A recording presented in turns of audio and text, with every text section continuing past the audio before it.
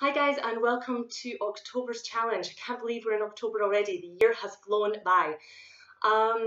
This month we are doing one session of full body intensity HIIT. The second session next day we're going to do concentrating on abs and arse to make sure that we are getting primed up really for black dress season, tuxedo season. So we're getting ready for that. So this month we're going to do one day one day the next. And we're also going to concentrate on rep-based as well. So we're going to do quite a lot of rep-based workouts this month rather than timed-based. With that in mind, when you're doing a rep-based exercise in a workout, be very, very careful to keep an eye on your time. The whole point of this challenge is to try and embed habits and to make sure that you're carving out at least 10-15 minutes per day for yourself, to give yourself a chance to get some fitness embedded into your weekly schedule. Now, by doing so on a rep-based basis, it means that you could get carried away or you could take too long to do each rep, and all of a sudden you're in a 20-minute session and then it becomes, this, it's eating into my own time now, what's happening here?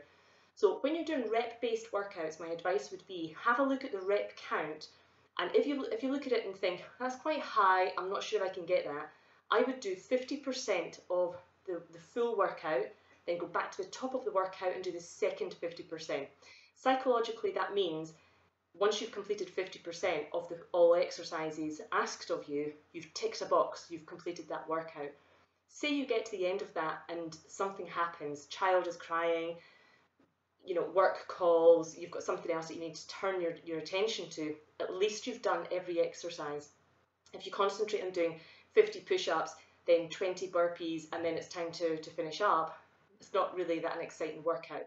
So be very mindful when you're doing rep-based exercises that you're looking ahead and that you're saying, okay, these are quite high rep counts, I'm going to half that number, do the full workout, go back to the top and start again. Second thing I would say to you is, for those that are coming on month on month on month on month, your fitness levels by now, even though I'm not working with you face to face, should be of relatively high standard. So what I would say is when you see a burpee in the session, why don't you do a burpee push-up automatically? Why don't you do a burpee to the floor? If you're seeing push-ups in the session, why don't you do a military push-up automatically rather than a side-based push-up? So what I'm challenging you with is push yourself to your personal max every time you see an exercise, just to see how far you can push yourself.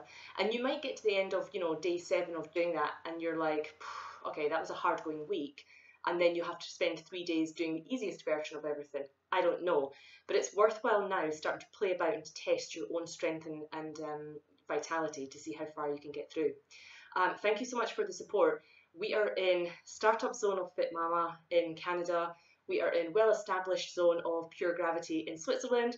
However, Startup Zone Fit Mama it's hard work and it's really good, and I'm really, really excited. There's a ton of things that are going to be coming off really, really soon. But every single person who takes part in these challenges helps me to get there. So I want to say a huge thank you from me to you. And I hope you enjoy October's challenge. Good luck.